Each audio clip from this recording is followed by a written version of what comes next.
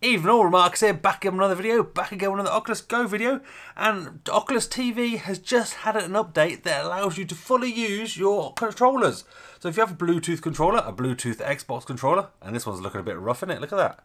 Oh, well loved. Or Bluetooth sort of Android-y sort of controller, those sort of things, you can now link them to your Oculus Go, which you've always been able to do with certain apps, and certain apps need Bluetooth controllers to work. But Oculus TV is a standalone app by Oculus which allows you to use side-loaded apps. So if you don't know what side-loaded apps are, it means you basically can add Android TV apps to your Oculus Go that are not natively on your Oculus Go and use them. And the app gives you kind of like a 2D platform, sort of a screen, to be able to project those apps onto so you can use them.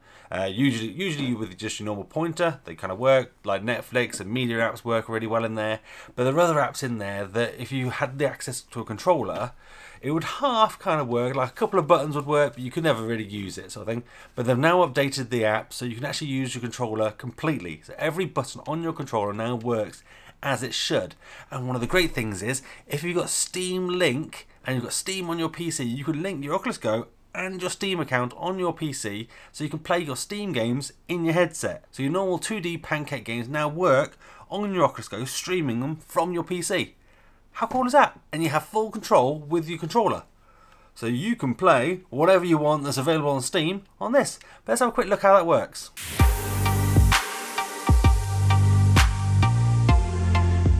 Now I'm not going to go through how to sideload apps in this video because that's a bit of a process in its own.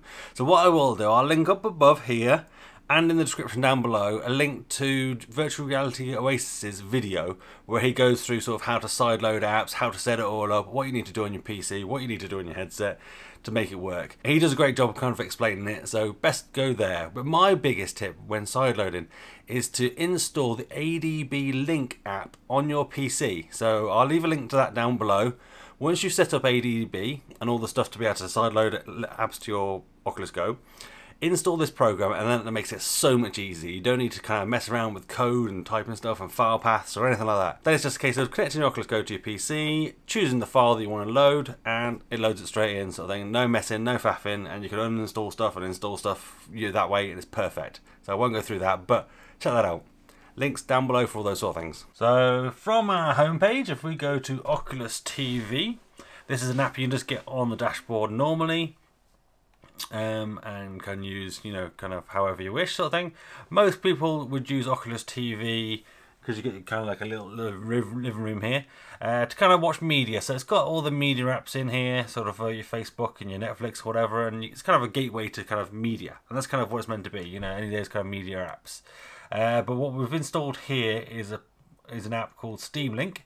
If we click on that, it'll load up Steam Link, and then on your PC you need to do the same. So you need to go to your PC, boot up Steam. I'll try to boot up Stream instead of Steam.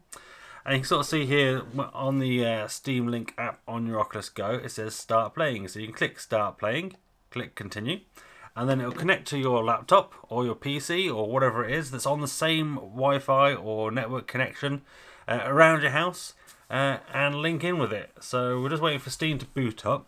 You can use any other apps. You don't have to use Steam Link. I'm just using this as an example because I think it's kind of opens up so many more apps and games and experiences than what you get with just sideloading other apps. So you can sideload some mobile apps that use the controller, say like GTA or I don't know, any other shooters or sort of strategy games that use the controller. If they let you do it, you can sideload it to your Oculus Go, play them in here on a flat sort of screen surface and be able to use it. So here we go. So now I've got Steam big screen on my screen. So on my PC it's displaying exactly the same thing, and in here you can sort of see the latency is pretty good. Well, if you use big screen to sort of stream games and that sort of thing, it can be very laggy and almost unplayable. Well, it is technically unplayable, but it's kind of possible. But this is definitely the better way of playing it. So what we can do here, we can go out to our library, we can see all the games we've got downloaded or continue playing games that we've played. And we also don't play as much Steam games as I probably should do, but I have 122 games in here. So anything that supports big screen should work with this. So let's play some Sega Genesis, or Sega Mega Drive as it was known in the UK. So it's just launching the game. So I can see out the corner of my eye, it's got the game running, and then you just wait for them to boot up. So the great thing here is that, you know, your PC or your laptop can be in a completely different room around your house, and you could be wearing your Oculus Go, carrying around your headset, carrying around your controller even, not your headset, well, and your headset on your head. Let's turn that down a little tad, shall we?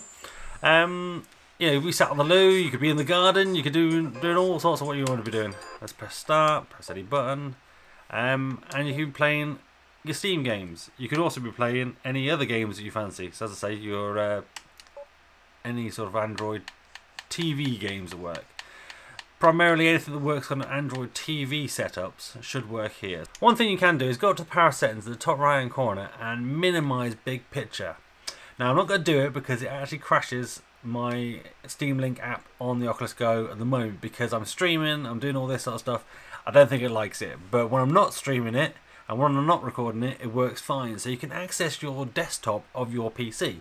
So in a sense, you can then connect your controller to your PC and play any games, not just Steam games. So if you've got Fortnite, for example, you could just download that, play that normally.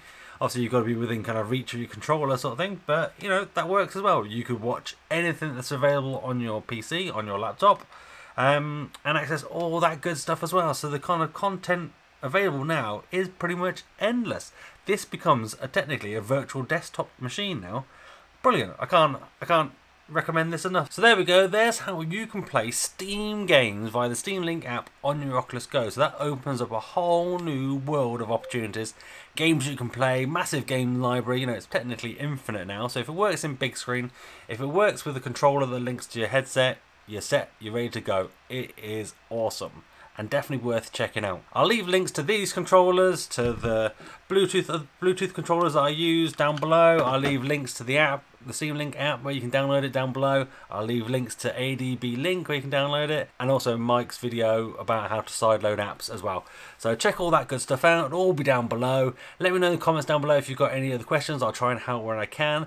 Join my Discord at discord.remarcus.com. I'm there all the time, so if you need any help, you've got any questions, join that. I'll help you if I can. I've got 3 new patrons that I've got to add at the end of my video, so thank you guys. If you want to join my Patreon, which is patreon.com/remarcus, donate me just $1 a month, a couple of dollars, $5, whichever. If you donate at least a $5 a month, I'll put your name at the end of my videos, and you know, that'll show your support for me, and I'll be able to create more of these videos and do less actual real work.